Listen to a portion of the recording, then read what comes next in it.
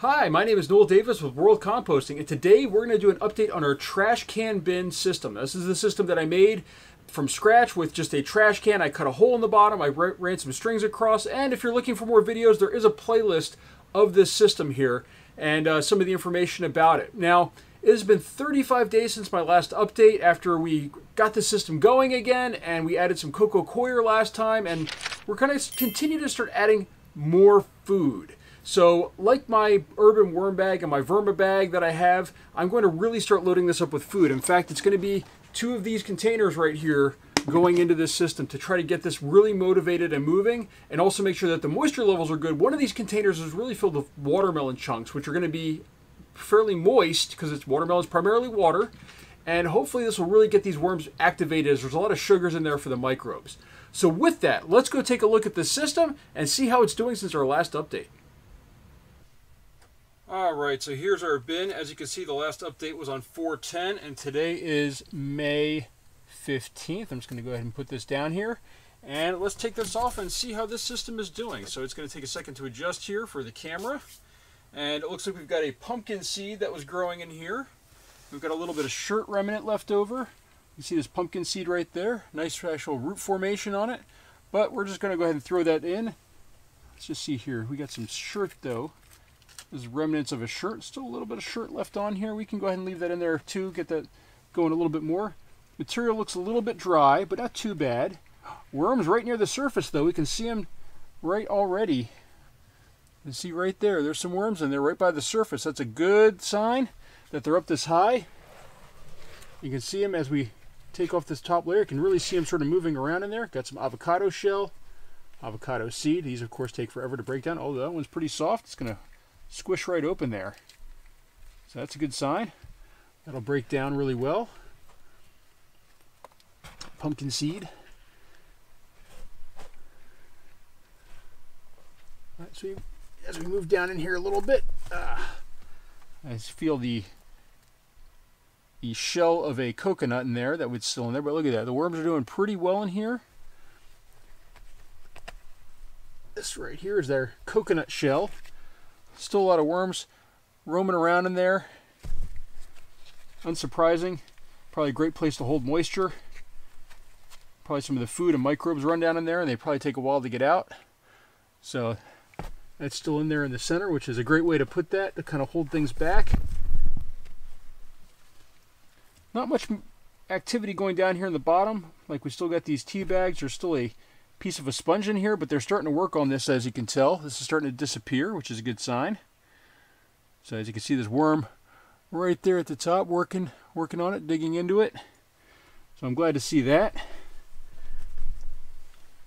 Material's starting to look pretty good in here. It's more castings, still lots of worms. There's also, it looks like, not sure if you can see there, but it looks like there's some pot worms on here as well. It's very normal to see those in systems. So we're going to put this right back in that center section here. Let me just dig that out again. I like having this coconut husk in the center here because it kind of, if there's any water, I'm hoping it'll kind of run down into there. Let's just move this over to that side. Bury that right back in there. Dig over here a little bit. Again, material's looking pretty good. Not seeing many cocoons, but we are seeing the worms in here. A couple of millipedes as well. I do have those in some of my systems. But this is looking pretty good. Might be able to. I think what we're gonna do here. We're doing a large feeding this time, by the way. So as I said, we're trying to kind of keep this going along with the what's it called? The urban worm bag and the vermibag bins that we've been doing updates on. Let's just dig down here just a little bit more. Sorry, I know that look at that. We can see these guys down here. Oh, hold on. This is not going to have any. The tea bag that's made of plastic. I'm not sure why companies are doing that, but they are. So, but look at that. Still worms way down in the system down here. They've been all the way down here by the paper that's down there. It's a little dry down there, but that's okay. I think we're good though. I think this is doing well, and I think it's time to go ahead and add our new. Well, actually, before we do that, we're going to add a little bit of bedding material in here. This stuff is frozen, So I'm just going to add a little bit of bedding. I'm not too worried about it being dry this time because we are adding, as I said, watermelon. Watermelon is incredibly moist. First, we're going to add some other food below that. This container right here is only about half full, so it's not quite as full as my other containers normally are. Let's see, I'm opening it from the wrong side. That's why I can't open it. As you can see, it's probably even less than half, probably more of like a third full. But apple cores, banana peels, some standard stuff that I throw in my systems. And I'm just trying to start emptying some of these things out. And these large systems are really starting to soak up a lot of food, which is great. So there we go. That's in there like that. Spread that out a little bit. Got some orange peels, banana peels, apple cores, pear cores. So a nice variety of food there for the worms to eat. And now what we're going to do is we're going to grab in and throw in a little bit of cardboard on top of that too. And the reason being is that just because this is just going to have so much moisture coming out of this watermelon. Watermelon has a ton of moisture. It's like 98% water or something like that. So I know that this is the outside of the watermelon, not the center, but still a lot of water. We've got a lot of watermelon that we're going to be adding. So this container, though, is basically full. So this one right here is going to be full. These are the chunks in here. And yes, I know there's a lot of red still left on this watermelon. Normally I'm better at peeling them, or I should say cutting them apart, but this one was so large that I had trouble cutting it. In fact, I had so much trouble because of how large the watermelon was, that the knife I had was not quite long enough and I had to cut it from both sides. So it was way too much watermelon really for our family. So there's a little bit left over on here compared to what it normally would be. Normally I'm like scraping this out to make sure I get every last little piece of the watermelon. This is how much I like watermelon. But this time, not so much. So all right, there we go. This is kind of spread out over the top now. And again, we are going to go ahead and add a little bit of, actually before you put on the cardboard, let me add a little bit of crushed crab and eggshell to this. Again, this is just grit for the worms. Make sure that they've got some stuff they can use in their gizzards.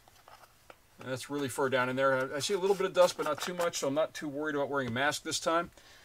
And I think that pretty much stuck to the frozen material that's in there. Now we're going to go ahead and throw a little bit more cardboard on top here. Just a little bit more. Just as a little bit of protection for the worms. As I said, I don't need any moisture this time. I've been adding wet cardboard typically, but this is not going to need that wet cardboard. I'm hoping this is not going to be too wet, actually. That's the bigger problem with this stuff normally. And we're going to bury this really well in here. This is going to shrink down a lot.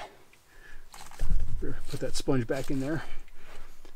So I don't have to worry too much about this side. What's going to happen is you're going to see this collapse down on this side the next time we come back. If I remember to check my video beforehand, well, you'll all be able to see that this is going to collapse down in there, and it's going to look really nice, but this is just going to be it's going to level back out. It's going to level back out from where it is right now. So hopefully that sort of protects everything. I think we're good here to go. And that's my update for this system. I think we're ready to let this go back and sit for another month or so, and then we'll come back in and see how it's doing. So thank you for watching. If you have any questions, please let me know. And remember, there is a playlist. I'll see if I can link it down below, but there's a playlist for all these videos here for this trash can bin. I know that I've emptied it out once, and I've restarted it a couple times, and it seems to be doing very well right now, especially with this cocoa coir on top to kind of hold that moisture in. I think it does a little bit better job of that than the cardboard that just lets it evaporate out. So that's it for this update. Thank you for watching.